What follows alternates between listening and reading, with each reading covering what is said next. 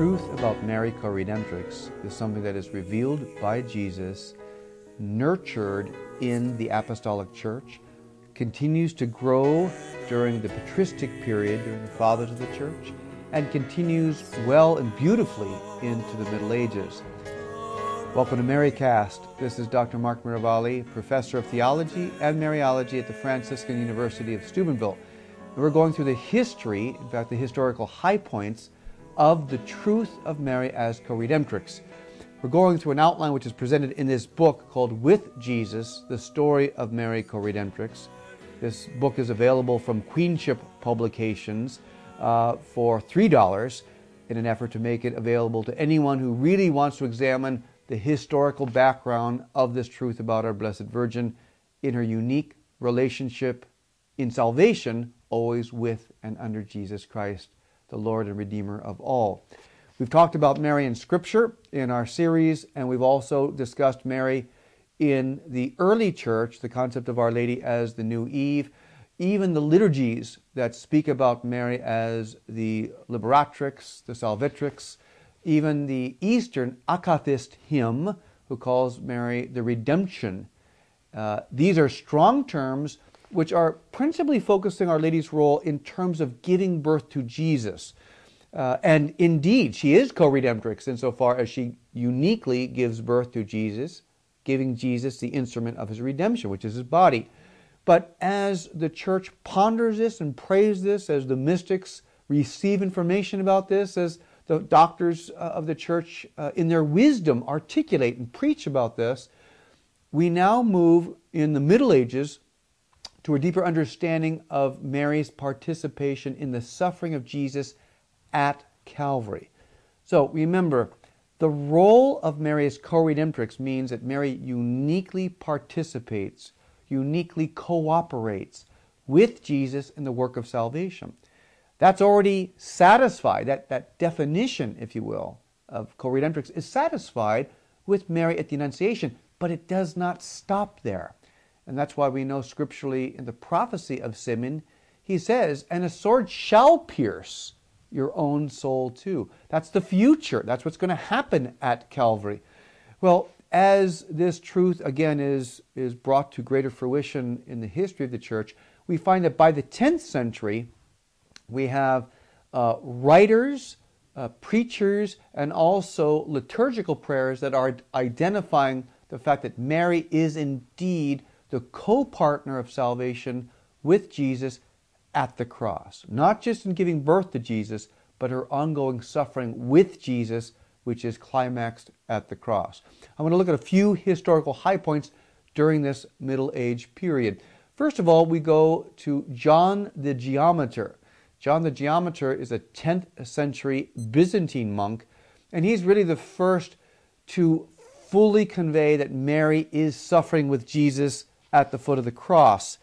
I want to read to you the words of John the Geometer, and remember now, this is 1,000 years ago, and see how clearly he understands that the heart of Mary is going to suffer with the heart of Jesus in this work of redemption, because that's their mission. That's their mission before the Father. Jesus the Redeemer and Mary the co-redemptrix in this role.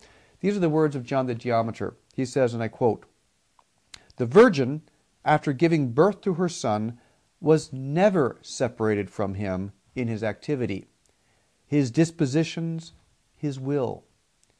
When he went away, she went with him. When he worked miracles, it was as if she worked them with him, sharing his glory and rejoicing with him. When he was betrayed, arrested, judged, when he suffered, not only was she everywhere present beside him, and even realized especially then his presence, but she even suffered with him. Terribly sundered, she would have wished 1,000 times to suffer the evils she saw her Son suffering." And in a real sense, isn't John the Geometer conveying what every mother knows? And that is, if my child is suffering, if my son is in the throes of a torture, of course I'm going to be suffering with him. I'm not simply going to say, well, I gave you birth and now it's up to you. Of course, whenever a child suffers, in a special way, the heart of the mother shares in that suffering. And that's what John the Geometer is flushing out in the 10th century.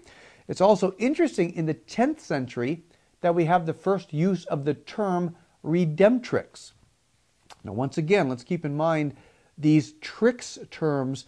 The Latin suffix simply refers to a female, a feminine reference to whomever the object is referring to. So, to call Mary the Redemptrix means a woman who is participating, sharing in this redemptive work. Some might say, well, Redemptrix, that's too strong. That's making clear that she's on a level of equality with Jesus. Well, this is not the case. It's not the case theologically, and it's not the case historically. In fact, in a French hymnal in the 10th century, the expression, Holy Redemptrix, pray for us, is what appears. Now, it's significant that it's not Holy Redemptrix, have mercy on us, as would be appropriate to Jesus, who alone can be the source of mercy. Rather, it's asking Mary, as the Redemptrix, to pray for us. And this is the same treatment as we see Mary in the Eastern liturgical hymn, the Akas hymn in the 5th to 6th century, referring to Mary as the redemption. She's the redemption insofar she participates with Jesus, never in that replacement. So, at this 10th century, you have both the term Redemptrix and you have the doctrine of Mary's suffering with Jesus at the foot of the cross throughout his life. We're going to see in these next 400 to 500 years that both Redemptrix is used and the title, which is bespeaking her unique suffering. And by the 14th century, we're going to see the introduction of the Co-Redemptrix. And that's going to be a process that is helped by the theology at the time. So I want to identify two great theologians at the time that make a huge step forward for Our Lady's role as the Co-Redemptrix. First of all, St. Bernard of Clairvaux. St. Bernard of Clairvaux dies in 1153. His great contribution is twofold. Bernard is the first to talk about Mary's cum passio, or we would say compassion. The compassion of Mary with Jesus at Calvary. Cum passio literally means with suffering, to suffer with. So Bernard is referring to Mary's compassion as well as articulating that Mary offers her divine Son as a victim to the Father. So you have Mary's suffering with Jesus, and you have Mary's offering of Jesus in obedience to the Father, and that also has a reference which leads us to Calvary. It's not just at the Annunciation, but it's Mary's compassion with Jesus in the redemption of the world. Now, Bernard has a famous student called Arnold of Chartres, also in the same basic time period. Arnold dies in the 1160s.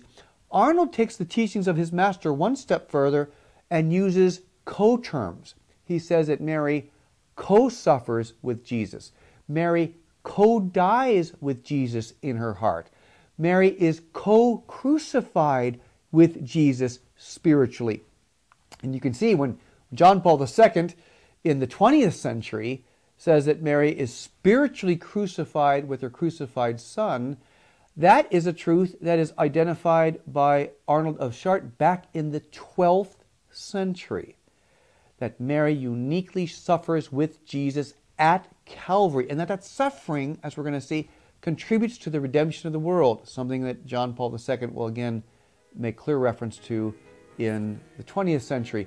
So, in this period, we have, indeed, Mary is the Redemptrix because of her unique participation with Jesus. We have that Mary uniquely shares in this suffering with Jesus at Calvary, and then you have these co-terms. This, as we're going to see, is going to lead us to the breakthrough of the term Co-Redemptrix in the 14th century, and a term that was defended by the greatest theologian at the Council of Trent, Alphonsus Salmeron, in the 16th century. Ongoing development, same truth, more understanding, greater fruits for the people of God. And who is Mary, the Co-Redemptrix? Thank you, and God bless you.